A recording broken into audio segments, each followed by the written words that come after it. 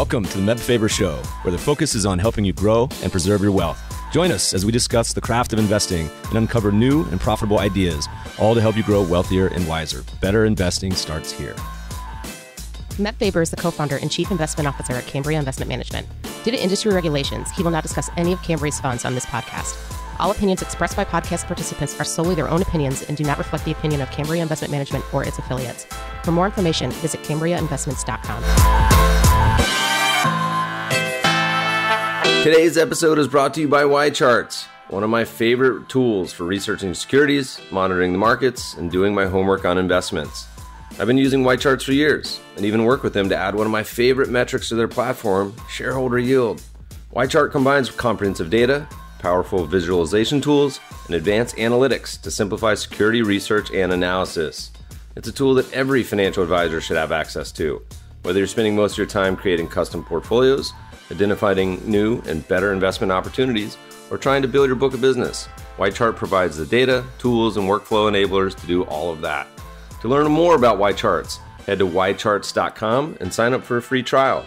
Mention my code MEB for a 20% discount for new users if you sign up within 1 month of the show. Hey, podcast listeners, we got another awesome show for you today. Our guest joined the multi-billion-dollar asset manager Orbis Investments in 2002 and leads the US-based investment team as director and portfolio manager. In today's episode, we're talking stocks. We cover Orbis's investment philosophy and the relentless focus on companies trading at a discount to intrinsic value through a bottom-up security analysis process. Our guest offers thoughts on the current environment and why he thinks this looks more like the dot-com bubble rather than the aftermath of the global financial crisis. We get into some of the opportunities in the market today and discuss emphasizing companies with balance sheet strength and thinking in terms of long-term normalized earnings power. Please enjoy this episode with Orbis Investments, Adam Karr. Adam Karr, welcome to the show. Meb, thank you for having me. I'm looking forward to it. Yeah, man. Where in the world are you quarantining right now? So I am sheltering in place in San Francisco. We got a beautiful day today. Former place of residence for me. I used to live above the Broadway Tunnel, North Beach, a few couches there and about around the city. Love that place. Almost died a few times trying to learn to surf in Ocean Beach, but otherwise, beautiful, beautiful city. You got to come back. I know, I do. Once this is all over, hopefully soon. While we're recording this sort of late April, I want to get into a lot of interesting stuff today. First, give us a walkthrough. What are you up to? What was the path? You've been at Orbis for a while, leading portfolio management duties there, but what brought you there? So I'll talk Orbis first, and then I'll talk about the longer path. I've been at Orbis. I've been investing for 25 years, both in the private and public markets, the last 18 years with Orbis. I joined Orbis in 2002. Today, I'm responsible for our U.S. efforts for the firm. I'm one of the 5 capital allocators or PMs for our flagship global equity strategy. I also sit on our global management committee, which I've done for many years. My team and I are based in San Francisco today, but I started with Orbis in Bermuda, which is where we're headquartered, working closely with our founders for a number of years. But if you take it back, going all the way back, I actually first became captivated with the markets and investing going back to middle school. This is taking it back to the late 70s, early 80s. I grew up in Illinois, south suburbs of Chicago, and I spent a lot of time growing up with my grandfather, who was really my hero, hardest working person I've ever known. He was a janitor, and he was responsible for caretaking a local savings and loan. And I used to go with him every night to help clean the bank, and I'd mop the floors and dump out the waste paper baskets. And I guess it was in other people's garbage that I found treasure, but there was this odd looking newspaper with these funny looking dot matrix headshots of people. So of course that was the Wall Street Journal, which wasn't a newspaper that I would normally have access to, but I love to pull it out of the garbage and try to understand the stories, and was just kind of captivated by it from an early age. On Friday nights, we didn't have to go to the bank because we could clean on Saturdays. And we used to watch Louis Rukeyser's Wall Street Week on Friday nights. And I think it was really from then that just captivated my interest in markets and investing. I went to college later. I started as a psych major, just always fascinated in how people think and what makes them tick. And And I started to get worried that I needed to be gainfully employed. So I switched my major to econ with a minor in psych. And looking back, it's interesting. I mean, it was kind of, they didn't call it this at the time, but I guess it would be behavioral investing. Just a wonderful marriage of two things that have always really interested me. And then after finishing in college, found my way to Wall Street, worked for a firm called DLJ, the old Donaldson, Lufkin, and Jenrette. This is in the early 90s. Just a fantastic place, really entrepreneurial culture. A lot of the folks there were from Drexel. DLJ had a merchant bank at the time, and that was my first shot at professional investing and really solidified for me that was the path forward. And then after DLJ, I went to business school, coming out, helped start a private equity firm and did distressed turnaround investing for about 5 years. But the public markets just continued to call. And it was in the early 2000s, I think 2002, that I switched from the private market side to the public market side and joined Orbis, and been doing that for the last 18 years. Oh man, you touched on a couple great names and remembrances. One of my favorite fintech ideas from about 10 years ago was kind of Rukeyser 2.0 for someone to take the mantle and kind of run with it. And I think Scaramucci ended up buying it and trying to relaunch it Wall Street Week. I'm not sure if it's still active or not. Always one of my favorite ideas. Content in the financial space is somewhat moved more towards video and podcasts again, but interesting to see. More important question, has the Journal done a dot matrix on Adam Karr yet? I haven't seen it. Okay. To go, maybe. Yeah, we'll see. We'll have to frame it when they do. Well, that's fun. So 02, would you have been in Bay Area at that point or whereabouts? So I was in New York up until that point, and then moved from New York to Bermuda, which is where Orbis is headquartered. So I spent about 6 or 7 years there. And then in 2008, to build out the U.S. efforts for Orbis, I moved to San Francisco. Okay, because I would have been there in 02 during the somewhat internet winter when the original bubble that I loved popped in the late 90s, internet and biotech, and watched the Armageddon afterwards. And of course, a million amazing businesses getting built during that time, which is probably a lot of rhymes with today.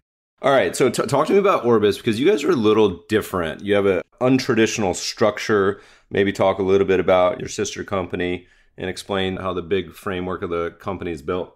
Let me tell you a little bit about Orbis, and then we can dig in perhaps more deeply in some of the elements of how we're different. So Orbis is in its 30th year. We were founded in 1989 by Alan Gray. Alan also founded our sister company, as you mentioned, in South Africa, Alan Gray Limited, in 1973. So what is Orbis? We're a global equity specialist. Today, we manage about $28 billion in AUM across the globe through a handful of long-only, absolute return, and multi-asset strategies.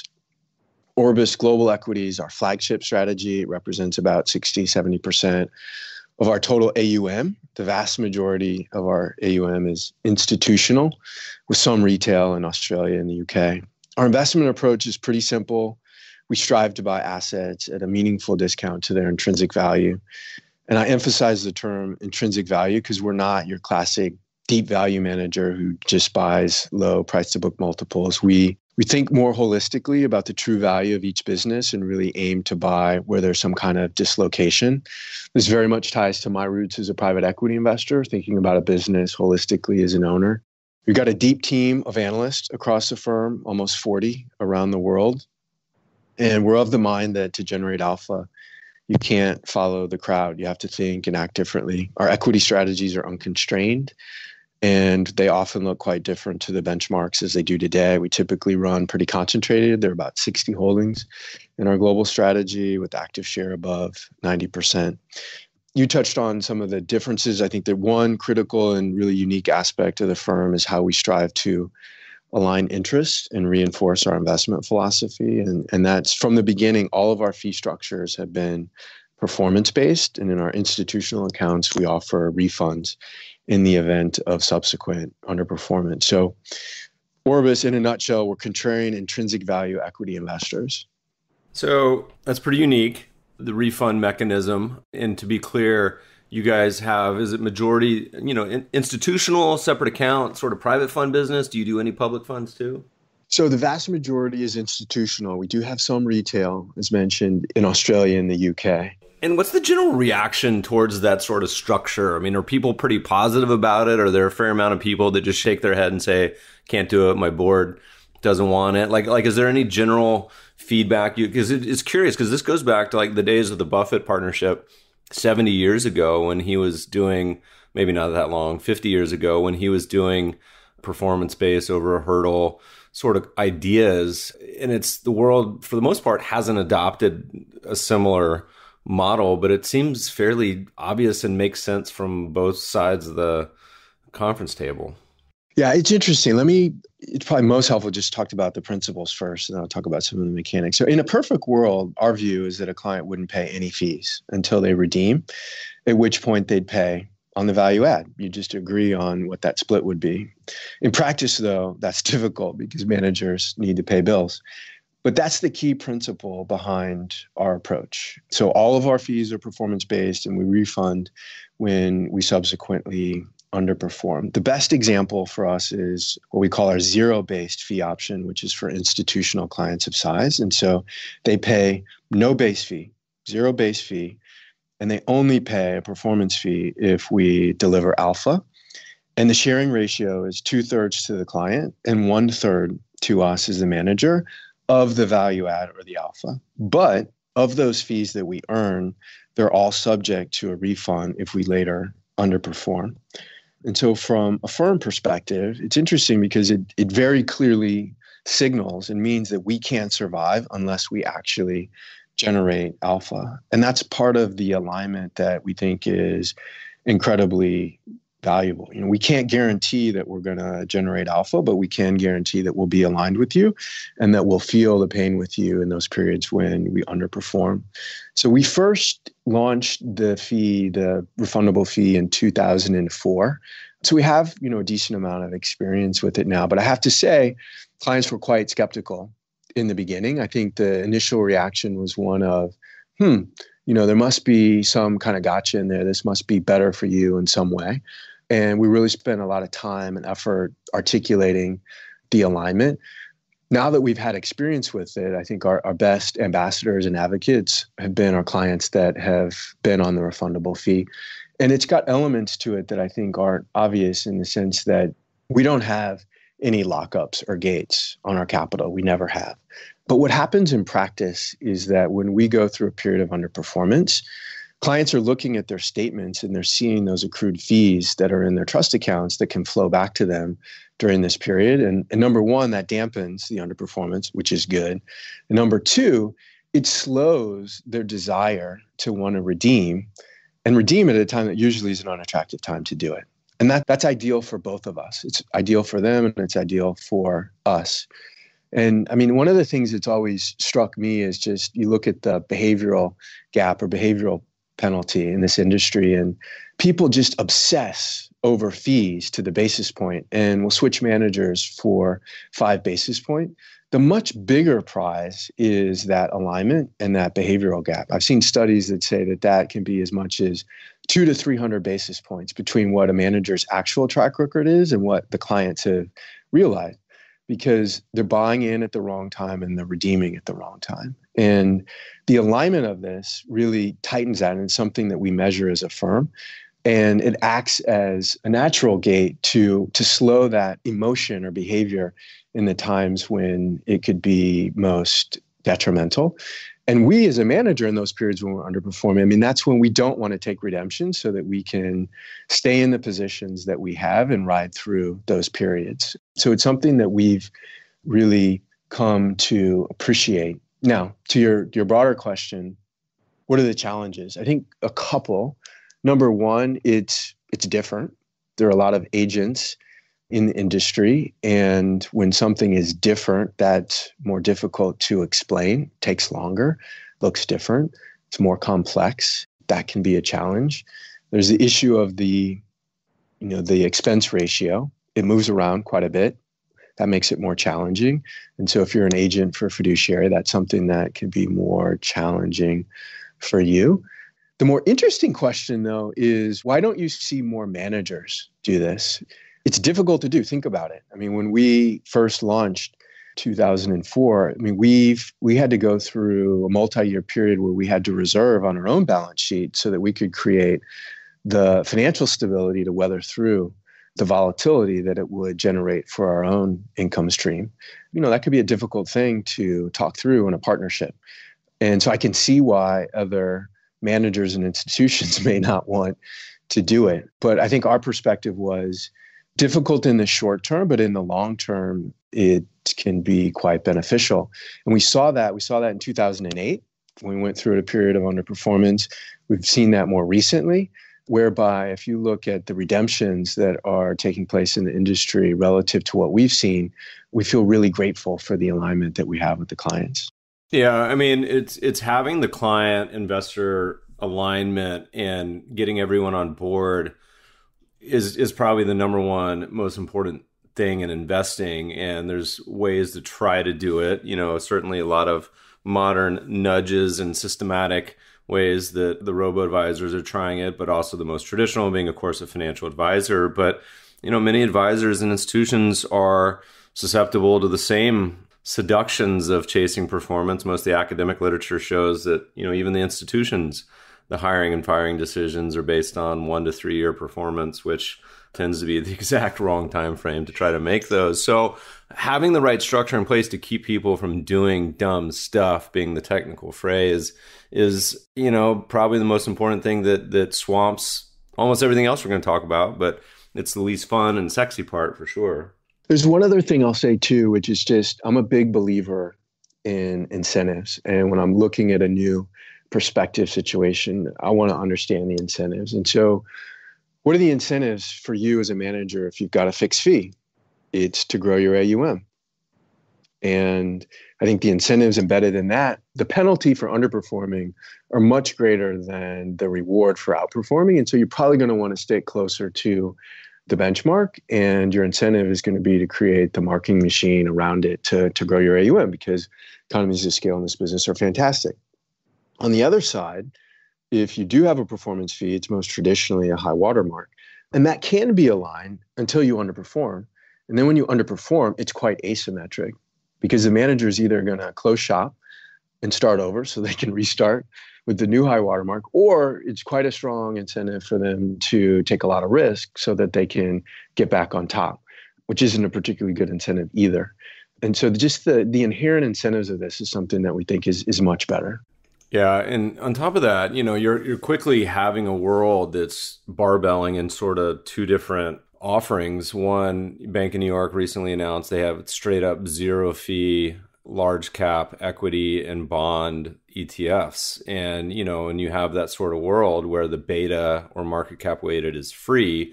If you're going to charge 50, 100, 200 basis points, you better darn well be pretty weird, concentrated, and different, or at least generating alpha in a way that's not, like you said, sort of like a lot of these huge AUM closet indexers, because you just end up with the S&P at a much higher cost, which is what nobody wants.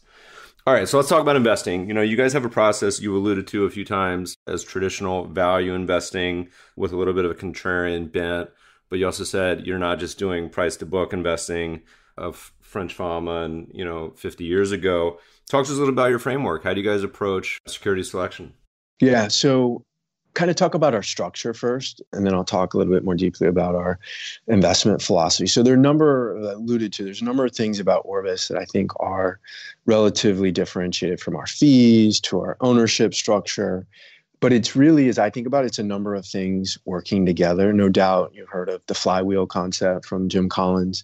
It's something I try to think about, think through, understand as an investor when I look at a prospective investment, but it's also helpful to think about it for our own firm. And for us, that starts with what's the value for money that we're delivering to clients, which is a combination of the alpha and the client service. But going back to our founder, Alan Gray, his premise was that to generate a meaningfully superior long-term returns, you need to think differently. You need to turn the problem upside down and come at it completely differently. So that informs kind of how we go at it and how we structured ourselves. So number one is you have to attract and retain independent and unconventional people. I'll come back to that. Number two, you have to structure the firm, its values, its cultures to reward differentiated thinking. 3, you have to seek and nurture aligned clients with aligned incentives, kind of the fee stuff that was just talking about. And then 4, you have to structure the firm ownership to promote long-term differentiated actions. And all 4 of those work together as a flywheel. So let me give you examples. So all of our analysts manage their own paper portfolios. After they've been with us for, call it 12 to 18 months, we ask them to manage a paper portfolio. And the point of that is to attract independent people and create an environment where they can express themselves independently rather than the more classic model of trying to, quote unquote, pitch, a PM on their best idea. It also gives us a mechanism to objectively track all of their decisions. We're maniacal about process and attribution, and it gives just a wonderful mechanism and tons of data to scrub for the analysts themselves to look at and analyze how they're making decisions, but for us to think about who's making the best decisions and put them in positions to manage capital. There's also an interesting self-selection element to that when I'm recruiting and I talk about this, you can see a physical reaction from a prospective candidate. Some of them literally lean in and like, really, you do that?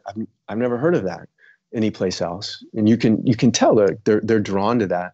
Where some people, you can tell they're intimidated by it, which is great to identify that up front.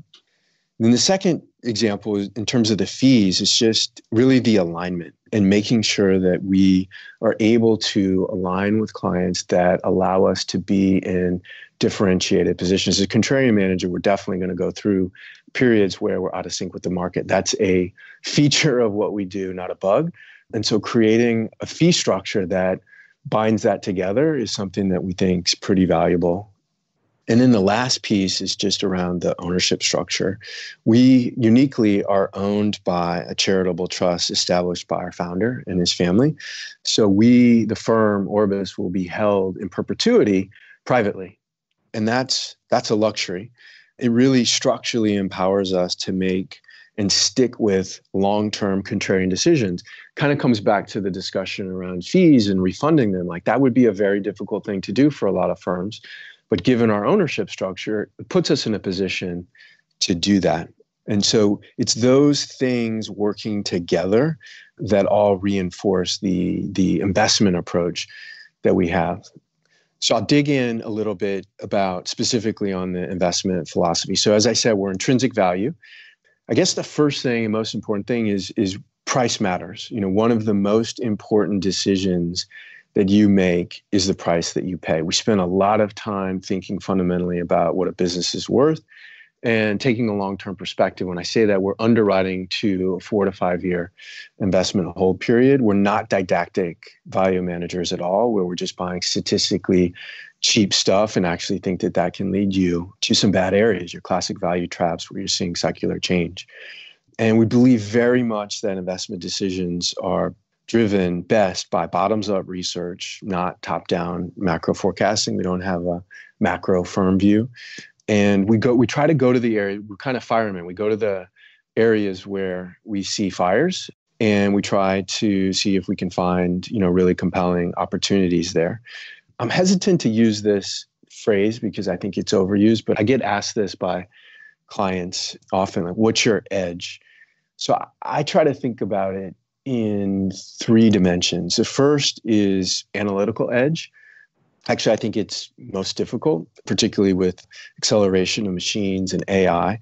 But I do believe that there's something to cumulative knowledge and pattern recognition, and there's opportunities to play on that. I mean, one example for us is we've invested in managed care companies. We do that pretty much every 4 years through the election cycle when investors get nervous about their future. But the analytical side is one that is probably the most difficult and continues to get narrower and narrower. The second pillar is behavioral. And this goes back to kind of what I was talking about, my roots in college and where I try to live, and I think will be most enduring as an investor. We're driven by emotions and fear. No better time than now. As an example, one of the things that I've always said to the team is it works because it hurts. I think some of the best investments that I've made over time have been the ones that have been most difficult to make in the moment. And that's because you're leaning against those behavioral biases. And, when you're in the midst of a lot of uncertainty and chaos, those are when it can be really powerful. And then the third piece is what I call structural, and it relates to time horizon. We talk about it as time arbitrage, and that's just the ability to take a longer term view. We're not going to outsmart anybody calling a quarter or maybe even the performance over the next year, but I think we can play to taking a longer term view on how a business will evolve. But you do need an ownership structure, you need a client base, you need incentives within your teams to allow you to take those actions. And it's kind of those three pillars together that we really try to play on as we invest. And now a word from our sponsor. As a financial advisor, are you struggling with the volume and complexity of client inquiries in the wake of recent market uncertainty? Are you perhaps wondering, how can I help my clients understand the importance of staying invested? How can I show them what's going on in the macroeconomy in relation to their portfolio? Or even, how can I monitor all my client portfolios all in one place? Take a look at YCharts. As a modern platform built for today's financial advisors, YCharts has all you need to do deep dive on stocks, mutual funds, and ETFs, compare and track model strategies, and keep your finger on the pulse of what's going on in the markets. Make sure you get my discount when you sign up for YCharts. Head to YCharts.com, sign up for a free trial, and mention my code MEB to get 20% off for your new user and sign up within a month of this show. Now back to the show. Yeah, so you had a great quote, which I'm going to read. See if you can attribute to you. So you said, while it's often helpful to ignore the noise, the one thing you can't afford to ignore is valuations. If you can identify a good business trading a low multiple, you can look forward to both earnings growth and potential re-rating as you slumber. If nothing else, you can reduce the risk of paying too much and waking up with a permanent loss of capital. Maybe talk to us a little bit about what some of the opportunities are today. Are you guys finding a ton of opportunity? Are you not finding much opportunity? And if so, where might it be? The headline is, I think right now is an incredibly exciting time to be a fundamental active investor. Now, as I say that, I do expect absolute returns to be lower going forward than what we've experienced in the past decade, no doubt. I mean, S&P's compounded, I think, 14% since 2009, well above average. And so as we look forward, I think absolute returns will be lower, potentially meaningfully lower. That said, I think the opportunity set for relative returns in particular has improved. There's tremendous uncertainty in the world right now. In times of uncertainty, to my point around time horizons compress quite a bit. Pretty much every company that I follow right now has withdrawn guidance. No guidance, right? The investment community loves guidance to the penny. And I think third, this crisis is one that is not caused by credit. This is a health-driven supply shock. And I think everybody's struggling to think through what this means and what's the right analog. Is this going to be a V or a W or L or a Nike swoosh, I've heard some people say. And so people are struggling to find the right analogy. And as an investor, you crave dispersion. And we're seeing some meaningful pockets of dispersion. And I'll talk through some of that, which is all to say, I think, now is a fantastic time to be a fundamental bottoms-up investor. I think the biggest challenge for us over the past, 6 to 8 weeks has just been prioritizing. I mean, stage one is all the obvious trades, sell airlines, buy Costco. But we're in stage two now. We had a 35% drawdown in the S&P. We've had a 25% rally back up. Interestingly, we're only 15% off the previous all-time highs. But there's a lot of dispersion in the market. And I think making those relative calls fundamentally bottom up are where the opportunities are. And if you think about this relative to past crises, and invested through the dot-com bubble, invested through 2008, 2009, and a number of other smaller ones. To me, this is much less like 2008, 2009. I think in late 2008, you could have kind of bought anything. Everything was really cheap and done well. This is a lot more like the dot-com bubble. And what I mean by that is there was, one segment of the market, the internet companies that were going to change and revolutionize the world on one side, which were extremely expensive. And on the other side, you had your cheap staples, your tobacco stocks that were left for dead because, quote unquote, the world had changed. As I look at the environment today, it's much more similar to that in that you've got a two-tiered market, tale of two cities. On one side, you've got your large cap, disruptive growth companies, Think Zoom, Amazon, others. And also those with, very high perceived safety and low volatility. And those two categories of stocks are quite richly valued, in our opinion.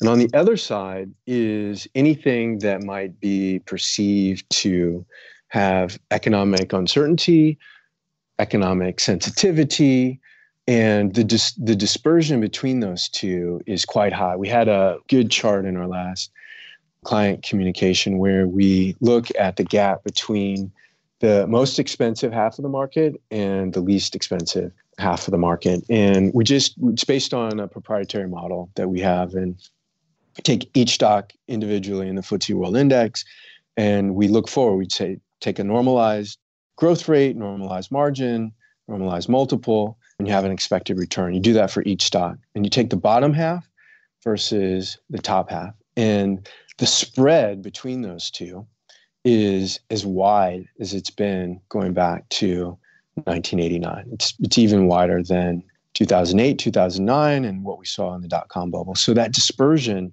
is really wide. I mean, it was wide coming into this. If we were to have this conversation at the end of 2019, I would have said the same thing. But it's blown out through this COVID crisis because the desire to be in those perceived places that are safe or that will grow with certainty. One of my favorite examples is Nestle versus BMW. So both are good companies. Both are excellent companies. If you look historically, Nestle is traded at a premium to BMW, and as it should. It's got a higher return on equity. It's got more stable fundamentals. But if you look over the past 30 years, that premium that Nestle's traded to BMW has been about 2-1 over a 30-year period. If you looked at the end of 2019, that premium was about 8-1. And if you look at today, it's 11-1, right? 11-1. So it's just blown out, and just investors are paying a steep price for stability. And that's the dispersion in the market that we see. And those are the opportunities that we're trying to capitalize on and go after. Yeah, having the ability to have a longer time frame and horizon certainly can give you a lot more flexibility. So many investors will reach out to me or email or Twitter these days and say, Meb, I saw this, that, and the other fund do this over the last week or month or quarter. And my response is always, oh, you think that's bad? It can get way worse, or even on individual security levels.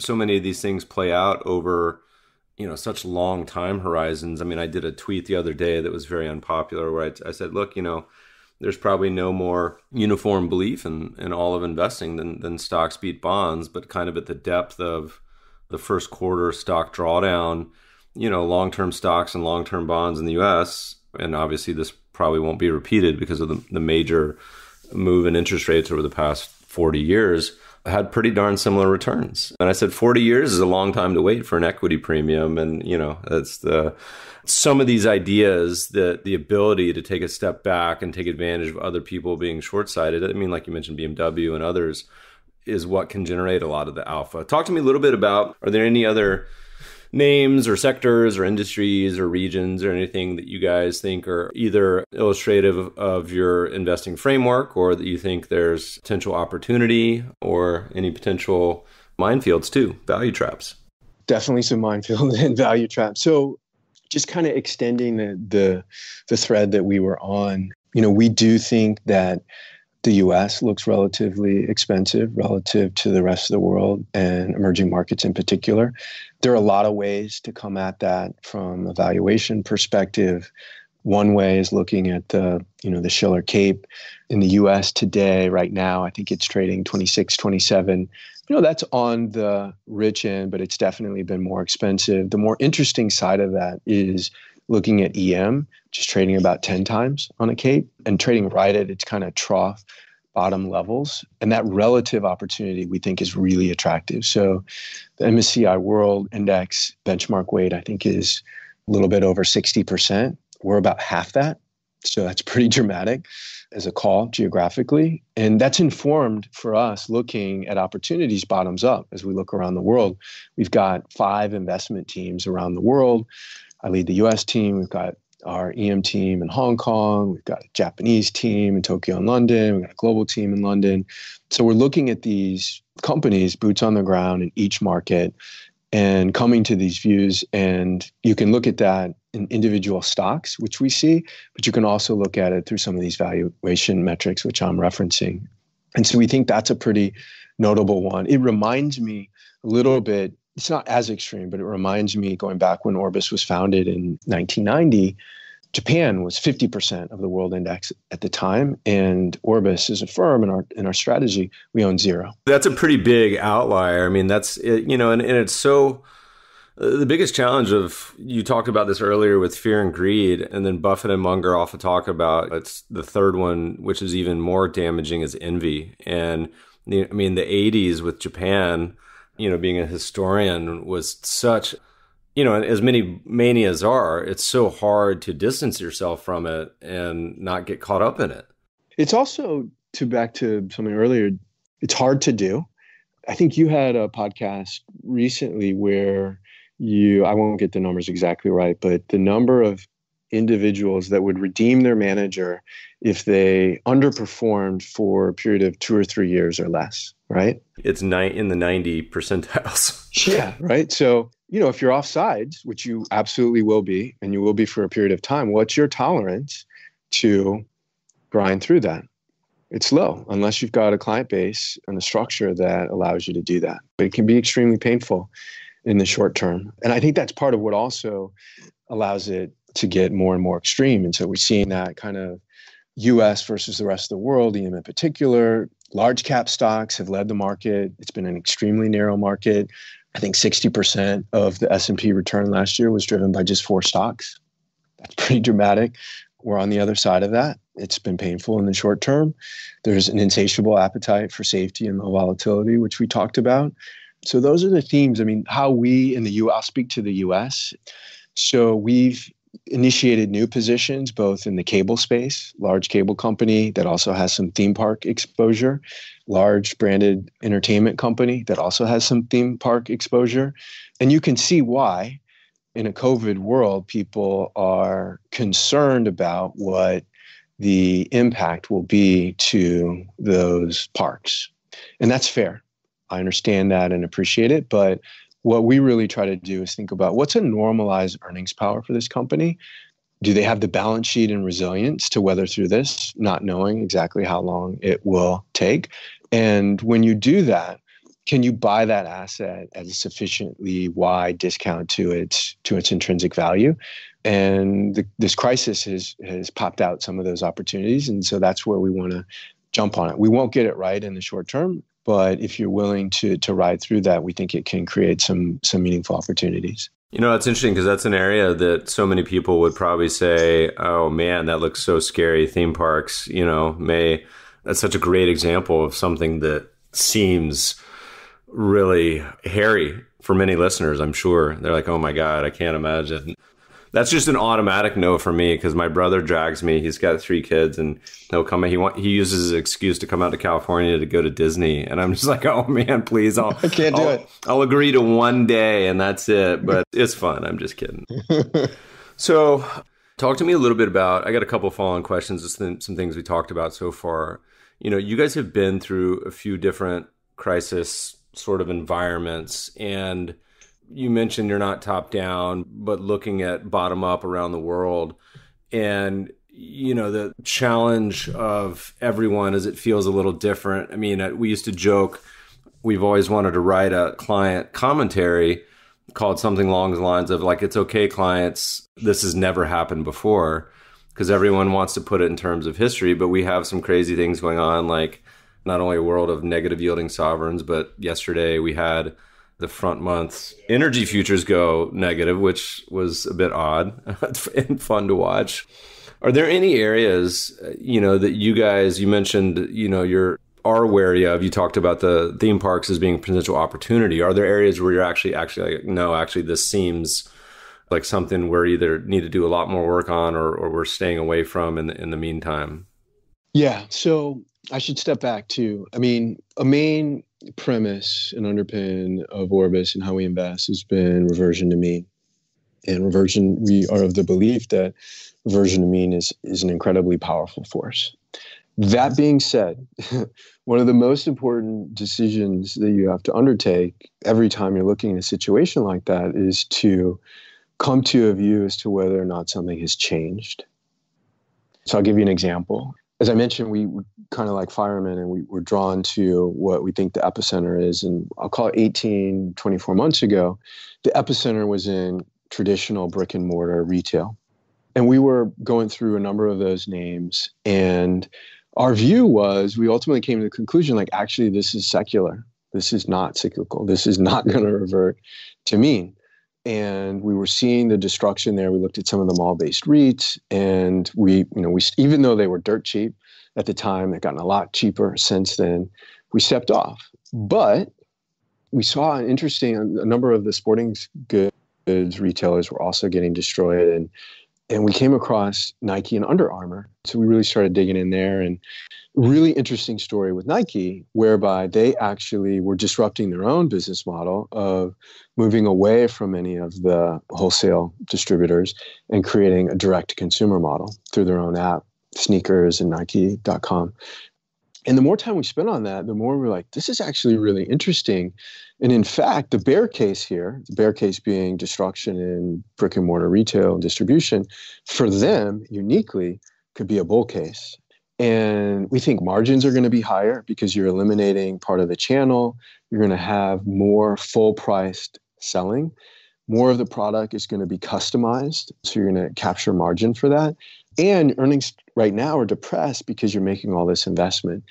And so you could have bought, JCPenney's that was trading at probably 5 times free cash flow, or you could have bought Nike, which at the time is kind of traded in this range between, call it 21, 22 times earnings to 35 earnings. And at the time, it was trading 21, 22 times. So right at the low end of its historical range on depressed earnings, in our opinion. Now, a traditional value manager might not go for that, but we actually thought it was quite interesting, quite exciting. And so we started on the journey looking at the epicenter, but it led us somewhere else. If you look at some of the areas in energy, natural gas would be an example. There has been a secular change in natural gas with the advent of shale. And so looking at those names over the past, one would have thought they were cheap, but would have missed the secular change because of shale. And as we look today, this is back to my example on theme parks. What I should have emphasized is the first thing is we have to build conviction in the balance sheet, that they have the liquidity, they have the wherewithal, they have the resilience, with uncertainty as to how long this might last and what the impact will be, that they can get to the other side. That's number one. And then two, we're going to try to interrogate the question, does this cause a secular change? I think we'll have a change. It will obviously influence behavior in the shorter to medium term, but we are betting against that it's a fundamental long-term change, the desire for people to support their families around branded content like that. But that's the big question. That's an important question. You guys have something that I think is really an interesting process where you mentioned the paper trading, but also it's analysis of how a PM or an analyst actually puts on the trades. And so we talk a lot about what looks attractive, what to buy, what to avoid, but equally as important, of course, is the position sizing and when to sell. So would love to hear a little bit about your process. And, I assume like many investors, you hold many of these positions for quite a long time, but talk to us a little bit about your sell discipline, but also would love to hear how your analysis of the investments internally has resulted in any insights. Did any of them say, well, whatever they may be for both the team as a whole and you personally? Yeah. So it's a fascinating question, particularly around sell discipline. So I mentioned earlier, we're maniacal about process and data attribution in our process. And, the big factor around process and the discipline is to be able to eliminate mistakes, to create objectivity, to have transparency, to use that as a mirror to yourself as an individual in terms of the quality of the decisions that you're making, and to use that as an indicator of skill for us as we're thinking about where to allocate capital and the individuals to allocate capital behind, and something that we believe in really deeply. The sell side is interesting in that I think certainly for myself, speaking personally, I would say for Orbis to a degree, and certainly for the industry, the amount of discipline on the sell side is asymmetric, meaning we don't put nearly as much thought, time, and energy, process, attribution to the sell side. And I'll give an example for myself where our quantitative team did an analysis and looking at my own decisions over, pretty long time period. And, I was systematically selling those companies that might be considered longer term winners, what might also be called your compounders, your really high quality companies. And, it was very clear in the data. And so, have this really rigorous discipline going in on the buy decision about buying at a certain discount to intrinsic, how you size the position, how you move that position around over time. But then on the sell decision, not the same discipline. The beauty of that is having that tangible data in front of me allows me to then really use that when I'm thinking about making decisions like selling a Nike or a company like that as to, look, let me re-underwrite this thesis from the start and underwrite the underlying intrinsic value based on all the new information I have. And what is that gap to intrinsic today? Yeah, it's already been a fantastic investment for me, but maybe it will continue to be a really good investment. And to hold yourself accountable to that and have the data around it, I think is something that's been valuable. And I mean, to have a track record, I've never had a 100-bagger, but to have those multi-baggers in your portfolio on behalf of clients makes a huge, huge difference. And so having a discipline and a process around that to re-underwrite them as you own them over time, I think is something that's incredibly valuable. In some cases, it's quite aligned with what I think is valuable, which is do nothing, right? I mean, a lot of times we would serve ourselves better by just sitting on our hands. I've seen that more than a few times. You probably haven't had a 100-bagger because you're not old enough yet. You got to weather a few more market storms. We actually had one of my favorite older books, Chris Mayer, was about 100-baggers, and he did a study of all of them and finds that one of the biggest challenges, you got to hold them for a while. I mean, I think the average year for these 100-baggers in public markets was 10 years plus, and the fastest ever, I think, I'm going to get this wrong, apologies, Chris, but I think it was 5 years. It was like Monster Energy. And Jerry Parker, the legendary trend follower, has a great phrase about the challenge of holding the big winners. He says, investors are hopeful with losses and fearful with gains. When you double your money, you're super stoked. You're so excited. Oh my God, I'm going to go on vacation, buy another house. Forget about if it triples 5x, 10x. But the ability to hang on to something, and the example we love giving always is Amazon, where it's had multiple 50+% declines and one of, I think, darn near 90 or 95% on the way to $1 trillion company. So it's hard, which is the big takeaway. The example I love in that is the what is it called, the tin can example, where just a discrete group of companies that I can't remember who was attributed. I think it was a Capital Group guy that would put in his tin can and they wouldn't touch them, and it actually ended up outperforming his own performance in his own fund. Yeah, the coffee can portfolio. Yeah. Coffee can, exactly. The interesting part about that is that, and this is one of the features, I think, not bugs, of private markets, is the illiquidity and the fact that you can't sell a lot of investments. And one of the reasons we talk a lot about that real estate is such a good investment for so many individuals, not just because it keeps you from spending the money you'd otherwise put towards your mortgage, but that it is illiquid, and it's something that people can't look up every day and check the stock prices, because if this first quarter has shown a lot of our younger listeners, that's incredibly stressful. But at the same time, that's what, of course, creates the opportunity too. It's powerful. I mean, that's the lesson for public market investors, is to put in place the culture, the systems, the incentives, the structures that will reinforce you leaning against those, emotional factors that are so strong. Yeah. The phrase we love is process, not performance, but it's certainly more exciting and seductive to talk about performance. That's the fun part, but the process and structures probably outweigh everything else. As we look back over the past 20 years, odd 20 years-ish in public markets, what's been your most memorable investment? Just pulling on the thread of emotions and behavioral biases, I think we know that we experience pain much more than success. So I feel like most memorable has to be a loser. So Dateline is Q3 2008, right in the middle of the GFC. We had a position in AIG. I'll never forget, I just recently moved to San Francisco and building out our investment team and efforts here. I was in the office on a Sunday evening and I got a call from our sales rep at Goldman Sachs. And she is probably like 5 o'clock at night. And she said, Adam, we've got our entire trading desk up and running. And we're trading contingent contracts on whether Lehman files bankruptcy by tonight at midnight. And then she said, and we're here to serve, just let us know if we can help. And I remember putting down the receiver and thinking to myself, just kind of how wild the situation was that we were living and how unprecedented it was. The next morning, we had an investment committee at Orbis to make a decision on adding to our position in AIG, which I think at the time was trading at like $2.50 a share or something like that. And we decided to add to the position. And we know the story from there.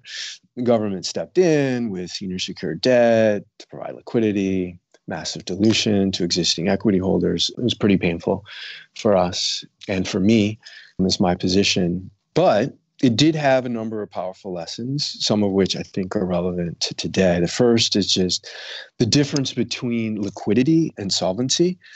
In the AIG situation, we spent a lot of time focused on the credit and the solvency, the quality of the assets, the underlying contracts that they had wrote, their credit default insurance against these AAA portfolios. And we felt like they were good. They were money good, but as they were mark to market. So as they had to take marks, they had to post liquidity against that, and posting that liquidity got really sizable and they couldn't handle it.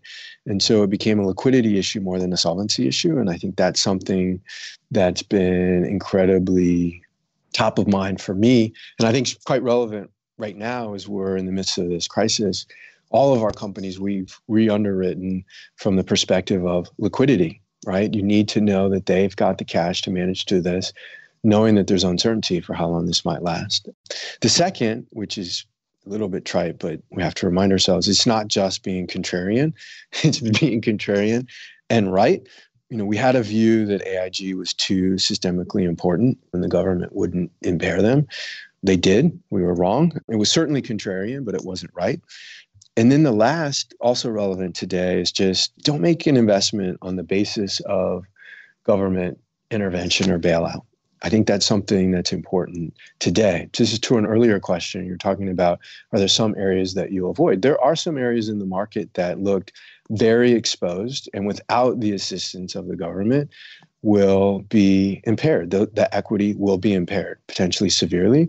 So if you're making that investment on the predicate that the government is going to bail you out, I'd be quite cautious. For people that are either within your organization, but extending to the listeners, are there any sort of resources in general that you feel are particularly wonderful for investors at any stage, beginners, pros, whether it be books, whether it be any particularly impactful resources or ideas over the years that you think is something you recommend to people in your firm or outside? Yeah, there are lots, but I won't bore you with that. I'll mention a couple.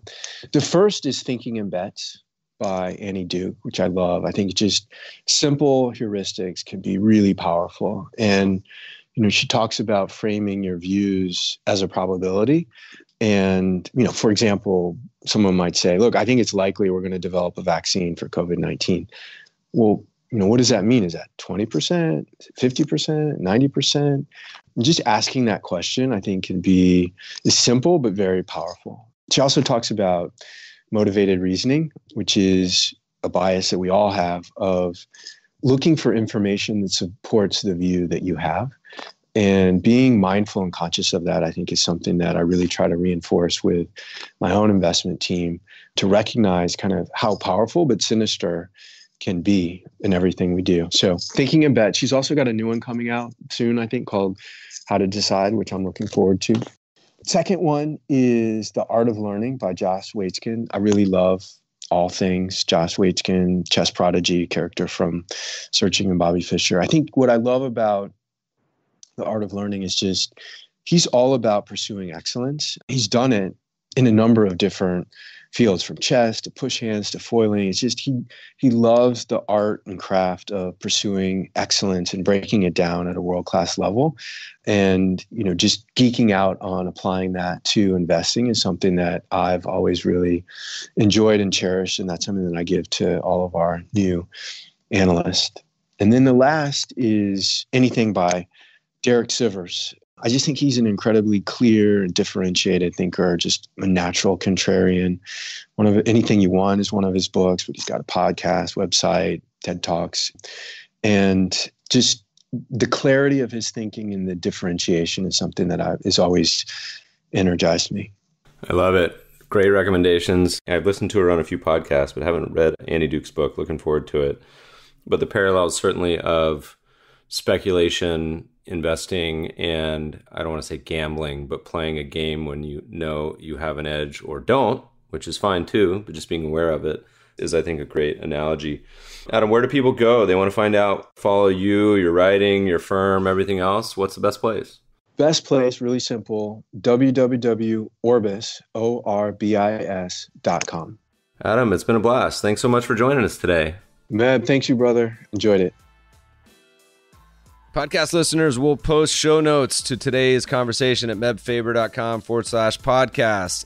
If you love the show, if you hate it, shoot us feedback at themebfabershow.com. We love to read the reviews. Please review us on iTunes and subscribe to the show anywhere good podcasts are found. My current favorite is Breaker. Thanks for listening, friends, and good investing.